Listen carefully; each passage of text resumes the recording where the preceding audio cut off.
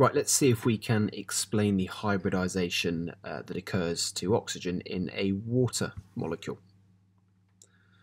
So a few things we can determine from a bit of analysis of water. First of all, I know that my oxygen is forming two sigma bonds with the two hydrogens, and it also has two non-bonding pairs of electrons. And from the 3D Lewis diagram I've drawn on the left, we can identify that the electron geometry is tetrahedral, and well, how do we know that? Well, the molecular geometry is V-shaped or bent. So those lone pairs of electrons must be in some kind of orbitals sticking off my oxygen in order to close the two oxygen-hydrogen bonds closer together into that V shape. So let's try and explain what hybridisation process must be occurring here. Let's start off by looking at an orbital box diagram of an oxygen atom. So in this case I'm focusing only on the second energy level, the valence energy level of oxygen, so I've ignored the 1s orbital. So what you can see in the diagram is my 2s orbital and then the p orbitals in my 2p sublevel. Now at the moment we know that oxygen has to form two sigma bonds to the hydrogens, so technically speaking it looks like, yeah, I've got two half-filled orbitals which could be used to form those bonds. However, a problem presents itself, because if I look at where the lone pairs of electrons are in my box diagram, I've got one lone pair in an s orbital, and we know that an s orbital is a kind of spherical shape around the nucleus of my atom, so the electrons would be somewhere in that red shaded area, which doesn't seem to fit our diagram. The other lone pair is in a p orbital, so that might be a p orbital which is a figure of 8 shaped, something like that.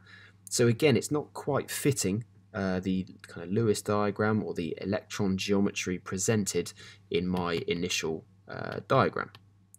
So we've got that bit of a problem to solve. Hybridisation is just a kind of suggested explanation for what's going on, and ideally what we need is all of my orbitals to be identical. So the process of hybridisation is going to take that s and those three p orbitals and do some kind of mixing, some kind of combination of them to give me 4 identical orbitals. Now because I have taken an s and 3 p orbitals, each of these new hybrid orbitals is called an sp3 hybrid orbital.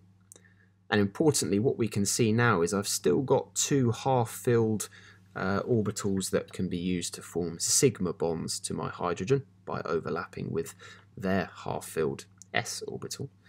And I now have my 2 lone pairs in an identical shape orbital, which is going to help explain in a moment why we get this tetrahedral electron geometry. So let's have a look at the actual shape of those orbitals.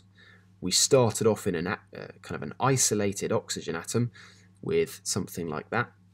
However, during the process of hybridisation, what we've done is we've formed 4 identical orbitals, each with that kind of lobe, single lobe or balloon shape, and they are each called sp3 hybrid orbitals. So if I arrange those hybrid orbitals around my oxygen atom in order to minimise the repulsion between them, we actually end up with that nice tetrahedral geometry that we drew in the first diagram of water. So just to outline what's happening here, well, I'm forming a sigma bond using 2 of those hybrid orbitals with hydrogen atoms, and conveniently my lone pairs of electrons, which are also found in a hybrid orbital, they are sticking off in identical shaped orbitals. And that solves our problem, because we need to explain how water gets a tetrahedral electron geometry.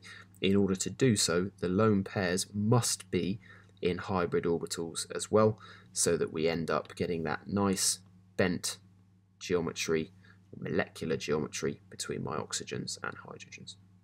So the key point to take away from this is probably just that lone pairs of electrons also need to be in hybrid orbitals, not just the bonding electrons. Hopefully this video is of some help.